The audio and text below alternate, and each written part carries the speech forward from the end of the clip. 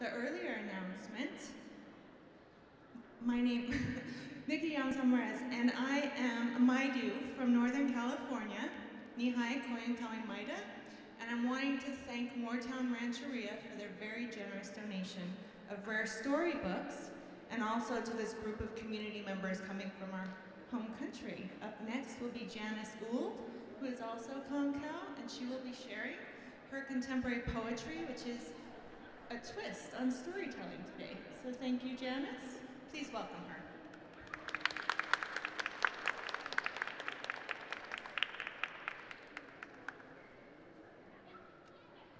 Thank you. Can you hear me okay? Okay, good. Well, I'd like to thank Cora English for this invitation to NMAI. It's an honor to be here and to read here. And it's been a wonderful program. The music's great, storytelling. And then there's some beautiful exhibits here as well. The K walking stick. If you haven't seen it, please go up and look at it. It's just amazing work. I'm going to read from a couple of books of poetry that I've written, Earthquake Weather and Doubters and Dreamers. And I'm going to start with a poem called Outside Language. This poem has an epigraph by the poet June Jordan, African-American poet. And she said, "We are not all that is possible. None of us has ever really experienced justice. None of us has known enough tenderness." When my mother's soul slipped through the brief disappearing O of her mouth, I saw her speak the language they say only newborns or the dead can speak, murmured words of greeting and farewell. I felt her slip away, a presence just beyond my apprehension. I wondered why I couldn't go too, because this material world meant nothing to me. I understood that things stay together through our vigilance. If I let the boundaries fail for a moment, I'd begin to fall, past the ground that shores us up, through the roots of trees, beds of lava and flint, clear to the other side of the universe. The first morning without my mother, it rained. That was a sign. And the world was suddenly with me, vivid and palpable. I could feel the weight of history drag at my feet, but something poured into me like music, and I knew she wanted me to accept my own fate, the fulfillment of the life she gave me. And I felt the words that came from the other side of memory and knowledge. They had less to do with justice than tenderness, less to do with love than courage. The Day of the Dead. I wish it were like this. El Día de los Muertos comes and we fill our baskets with bread, apples, chicken, and beer, and go out to the graveyard. We bring flowers with significant colors, yellow, crimson, and gold, the strong, hungry colors of life, full of saliva and blood. We sit on the sandy mounds and I play my accordion. It groans like the gates of hell. The flames of the votives flicker in the wind. My music makes everything sway, all the visible and invisible, friends, candles, ants, the wind. Because for me, life ripens, and for now it's on my side, though it's true, I'm often afraid. I wear my boots when I play the old squeeze box and stomp hard rhythms till the headstones dance on their graves.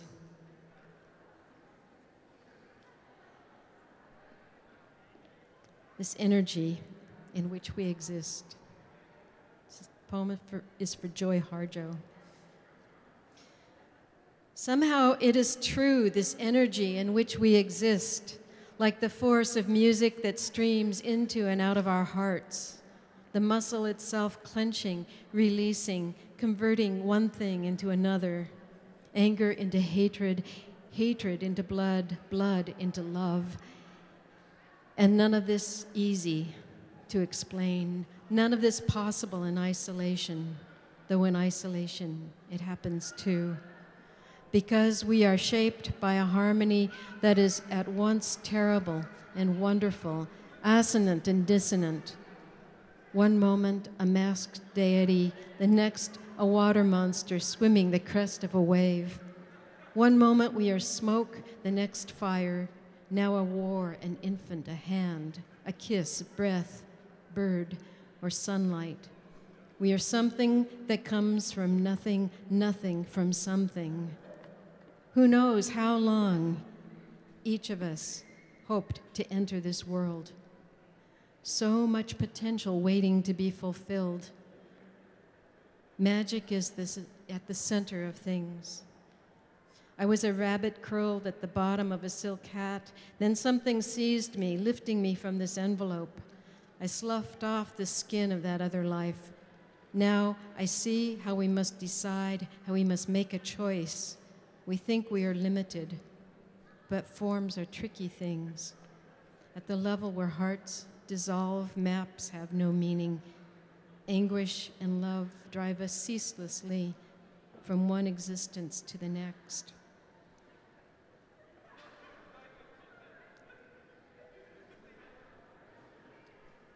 Questions about the soul. I have questions about the soul who resides like a dark cousin in the shadow of my heart. I remember her black curly hair, the almond shape of her eyes, and her small mouth turned down at the edges.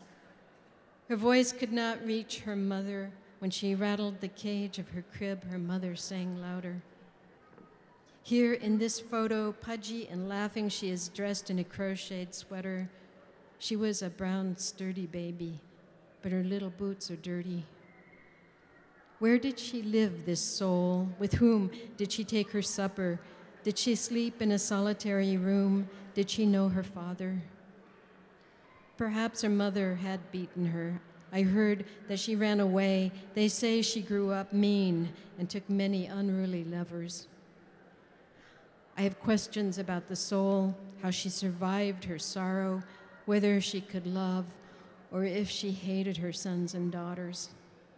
I have questions about the soul who resides like history in my heart's dark chamber.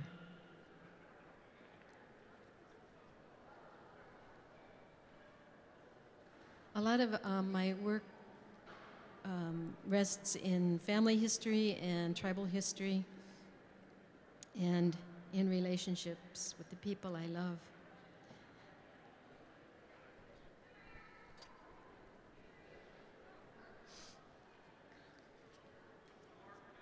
So I'm going to read 4 little poems that are elements. Wind. What can I say about someone who touches my bare feet gently, then fingers the curly down on my legs and arms, and finally ruffles the hair at the crown of my head? A gesture I'd never let another try. But wind, she's okay. She whispers a little in my left ear, the right one, brushes my upper lip. Then she sends a cloud to give me a chill. She's up there somewhere performing interesting magic, enticing the elements to come together, the hydrogen twins with the oxygen girl, maybe even getting a flicker of electricity out of the thunderheads gathering to the south, hoping they'll spark a fire. The freest soul I know, she can shove us around or caress us in the most unusual ways. She is certainly exciting, but what do I really know about wind? Stones. Cold and pensive, you make a habit of silence. Yet in extremity, earthquake, avalanche, you call out in a jumble of voices amplified by cliffs and the plummeting fall. cautious, shifting slowly, you cherish the sedentary. Congregating in fields and on riverbanks, you sleep promiscuously, content to be with others of your kind, roughened, rounded, or flat. In your dense, quiet lives, you are admirably stoic and remote. When shattered, you try to preserve your dignity and resist unearthing, yet yield graciously, generously to the inevitable dust. Clouds. Shapeshifters and travelers, you often journey en masse. In one day or one night, you cover great distances, moving and changing, disappearing forever. You like that circus life, the acrobatics of choosing what to become, a dog, an elephant, a leaping porpoise. You accept the ways in which the wind builds you up, then breaks you down until you are wisps, smears, ragged wings. Torn or solitary, you become mist or fog, hovering in canyons, drifting in ravines, indistinct, even to yourselves. At your most annihilated, you find yourselves gathering again, piling up like husks of bark or a heap of rabbit skins.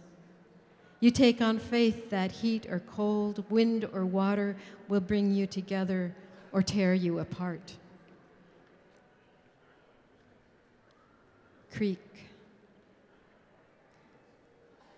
Beneath the thump and cascade of water, under the gulp and pound, where rocks get worn down, ancestors are singing. Those who were here so long ago, our memory of them is only music. You protect those old ones, disguising their chorus with your own drumming, a sound like faint applause. You give the singers caverns for their melodies, passages and pools for their slow reverberations. At times, we hear their laughter, lament, voices calling, for the ceremonies have existed since the first sun ascended. Somewhere beneath your depths, they live, they continue, unseen, unknown, except by the ouzel, darting between rocks, by the kingfisher swooping along your surface, or by the river otters who bark and dance to the mysterious tunes.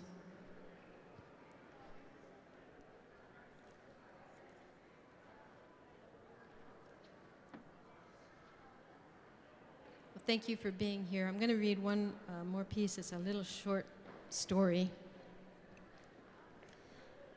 called Engine Car. The woman is probably in her mid-30s. When she calls, her voice is hoarse and agitated, and no sooner than I say hello, she informs me in a rush, "That car you sold me broke down." I'm standing in the vestibule of my family home, about to sit down to dinner. Everyone has assembled in the dining room where the meal, a big pan of lasagna, is steaming. My dad is holding up a serving spoon and looking at me inquisitively. "It was an old car," I answer hesitantly. "I have no money to fix that thing," declares the woman, her voice rising. "I can't even have it towed. Will you give me back my $100? Oh, I stall. Gosh, I remember how quickly it had happened. She and a lanky blonde guy looked under the hood. Then they both climbed in the station wagon with her behind the wheel. They were gone a few minutes, driving around her neighborhood by Mary Magdalene Church, testing the car.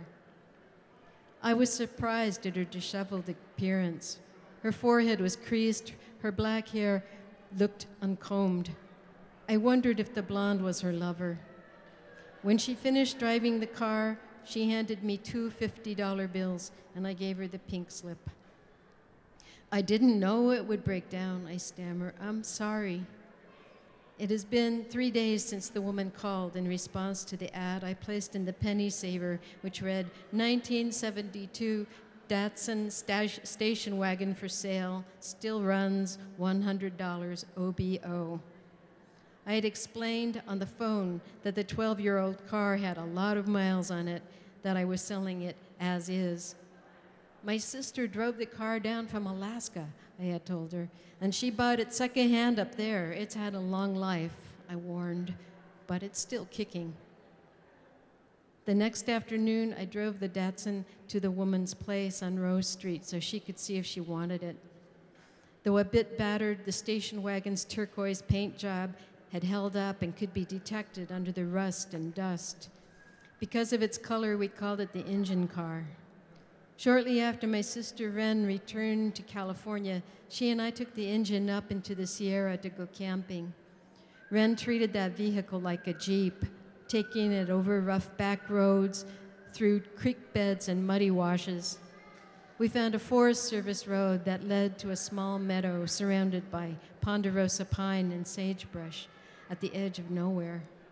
We made a campsite, heated up some beans on the Coleman stove, and built a small fire to keep warm. Soon the stars came out. The night got chilly. When we ran out of stories, we let the fire burn down and rolled out our sleeping bags. "It isn't fair to keep my money," the woman is saying. Her voice is louder. She's beginning to cry. "The car is broken. I'm stuck here in this town. Please." Months after our camping trip, Ren gave the vehicle to me. She had commuted in it for 2 semesters, back and forth from our home in the Berkeley Hills to Cal State, Hayward, where she was studying ornithology. My sister kept her gear in the back: charred cooking pots, the cook stove, a sleeping bag, hiking boots, some field guides, and a tattered Mexican blanket she'd found in the desert.